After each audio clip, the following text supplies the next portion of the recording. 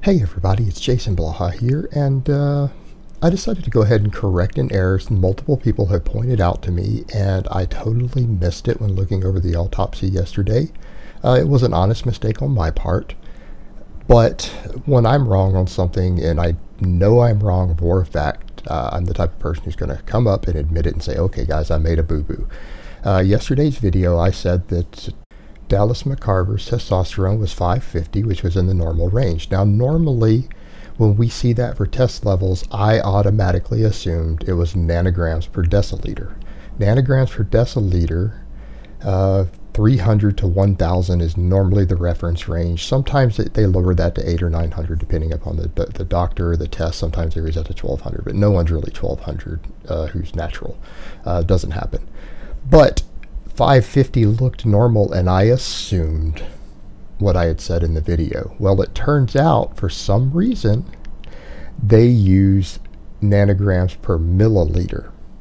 And the reason that's important, there's a 100-fold difference. In other words, his testosterone levels, if we use the normal measurement that most of us get our blood work done at, if we go get our blood work done here in the United States, they normally give it to us in nanograms per deciliter. His wasn't 550, it was 55,000. 55,000. The top of the reference range is 1,000. To put it in perspective, right now I'm on TRT. The doctor just recently adjusted my dose, so I got a change in blood work at 125 milligrams once a week. I tested at 705. I tested at 705. So if we were to extrapolate that data just a little bit, and it doesn't work linearly like this, so don't make that assumption. It doesn't always work linearly.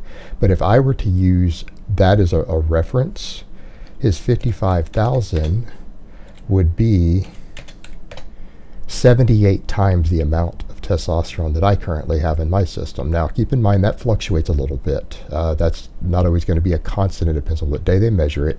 But if you were to just get a ballpark estimate, 125 milligrams times 78 is 9,750.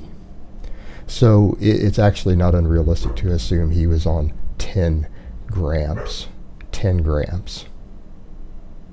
Which is pretty insane. Pretty insane. But guys, I thought I would go ahead and clarify that simply because I made a mistake. I misread a single letter on the measurement. It was an honest mistake. I didn't intend to deceive anyone. And I wanted to clarify that because I guess the difference here is that it shows that he wasn't just abusing testosterone. 2 grams a week is abuse, and we see plenty of guys do that. I mean, Jerry Ward was doing 2 grams at one time. But 10 grams, that's just insane. That is absolutely insane. And what I'm going to say to that is there's no wonder this guy had a heart attack. There's no wonder he had the problems he had. That is just mind-boggling. Mind-boggling. I'm sitting here on my first cup of coffee looking at all this, and I don't even know what to make of it. So yeah, it's no surprise that he had these problems. I mean, I've never heard of anyone having test levels that high on a test. I've never heard of it in anyone's blood work or test or anything in my life. That's the highest number I've ever seen. So again, my brain didn't make the note when I saw the measurement. It absolutely didn't make it, because there's no way I'm expecting that to be milliliters and it to be 55,000. Wow. But yeah, guys, it's hopefully everyone sees this correction video, and people need to stop posting in the comments about the other, because I've corrected my mistake. And thank you to everyone who caught it for me so that we can put the correct information out. All right, guys, but that's really all I have to say on that today. I hope it's been informative, and I will talk to you guys next time.